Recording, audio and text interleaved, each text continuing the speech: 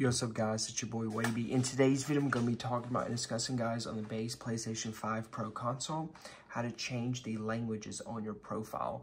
So what this is guys, is so when someone views your profile, I believe it shows it's all going to be in English or something like that.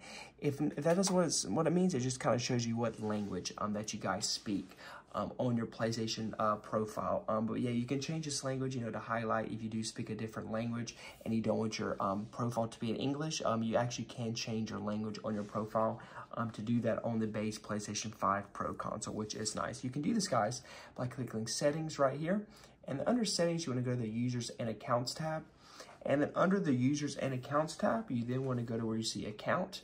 And then you guys want to click Profile. Under Profile, scroll down, Languages, and you guys can do your primary language and then add additional languages. So we're just going to change to Finnish, for example. And so then I'm going to back out and I'll show you guys on my PlayStation profile right here. So it's all going to be in English, but it will say at the top right, Finnish, just to let people know that I do speak Finnish, which I don't, but you can change it there. And then just change it back by going to Account, Profile, Languages, and then you can change it back to English right there. So yeah, hope you guys enjoy this tutorial how to do so. I'll catch you guys in the next one. Peace.